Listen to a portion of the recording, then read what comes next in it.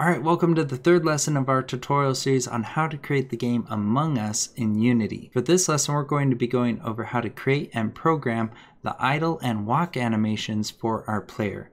So let's get to it. Alright, so to create the basic animation for our player object, we'll first need to open up our player prefab. To open it, we can double click on it in the project window. We then need to open the animation window. So we'll go to Window, Animation, Animation. Now if you don't currently have any animations on your player object, you'll see this prompt that says to begin animating, and then the name of the object, create an animator and an animation clip. So we'll click the Create button, which will bring up our file system. I've then added a new folder called Animations, and for this first animation we'll call it Idle. To create the timeline for the idle animation, we need to add two properties, which are the sprite properties for the two sprite renderer components on this object. To add the first sprite property, we'll click the Add Property button. You'll then need to expand the player game object, then the sprite renderer component, and down at the bottom of this list you should see the sprite option, and you'll just click the plus sign for that property. To add the second sprite property, we'll click the Add Property button,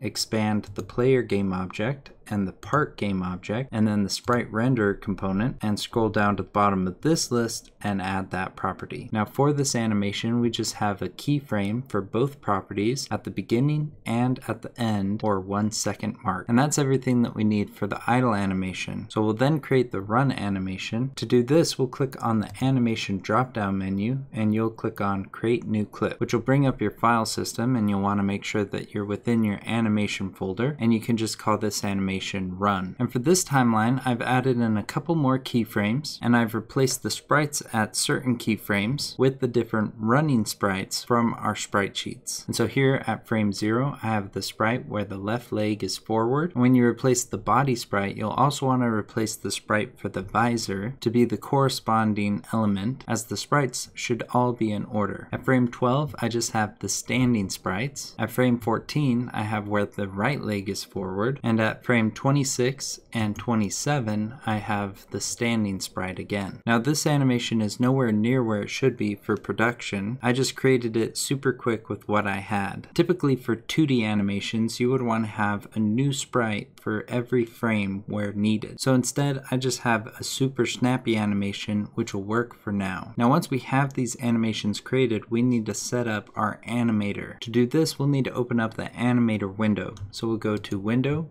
Animations, and select Animator. Now inside this window you should see the two animation states, and if you created the idle animation first, it should appear orange, which means it's the default animation. If it's not the default or starting animation, you can just right click on it and then select Set as Layered Default State. Now the first thing that we'll do inside this window is create a new parameter, so make sure that you go over to the Parameters tab. We'll then click the plus sign and select a float parameter. I've then named my parameter speed. Once you have your parameter created, we then need to create the transitions between our different animation states. To do this, we'll right click on our idle animation and select Make Transition. You'll then click on the run animation. We'll then click on the run animation, select Make Transition, and click on the idle animation. This will create these two white arrows that I already have. We can then select the transition from idle to run, and in the inspector we want to disable has exit time. This will make it so that we won't transition when the idle animation finishes playing. We then want to set the transition duration to 0.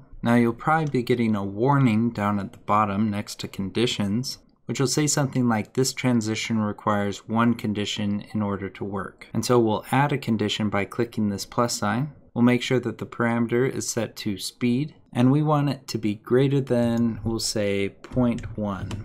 This makes it so that if our speed parameter becomes greater than 0.1, our animator will automatically transition from playing the idle animation to the run animation. And now all we need to do is set up the other transition. So we'll select the transition from run to idle, and we'll do the same steps that we did for the other transition. So we'll disable the has exit time and set the transition duration to 0. We'll then add a condition, which will be the speed parameter, but we'll change it from greater than to less than and 0.1. Now if we go back to our player prefab and select it, you should notice that we now have a new component on this game object, which is an animator component. This component was automatically added to this object when we created our first animation. And so now all we have to do is add some code to our PlayerController Script that will modify that speed parameter. So I'll open up our PlayerController Script. Now first off, you might notice that I have some of my code highlighted in green. This is the code that we've already covered in our previous videos. And I've highlighted the code that we've already covered because I'll be using my mouse to select the code that I'm currently talking about as I go through it. So now that I've explained that, let's program our animator. The first thing that we need to do is create a variable to hold our animator component.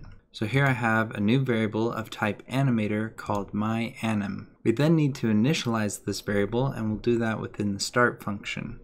So here at the bottom of the start function, I have myAnim equals getComponent, and we're looking for an animator. Then all we have to do is update the speed parameter. And so in the update function here at the bottom, I have myAnim.setFloat, and we're using setFloat because our speed parameter is of type float. Now this function requires two parameters. The first is the name of our parameter, and so I have the string speed, and the second parameter is the value that we want to set it to. And so I'm using movement input magnitude. Magnitude takes the x and y components of our vector2 and combines it into one value, and that value is always positive. And that's how we can check for if our parameter is greater than 0.1 in order to transition to the run animation. But once we have all of this, we can save our script and go back to Unity. Inside Unity, we can just test out our project. And our astronaut is playing the idle animation, which is just the standing position. But if I press WASD, our player starts moving around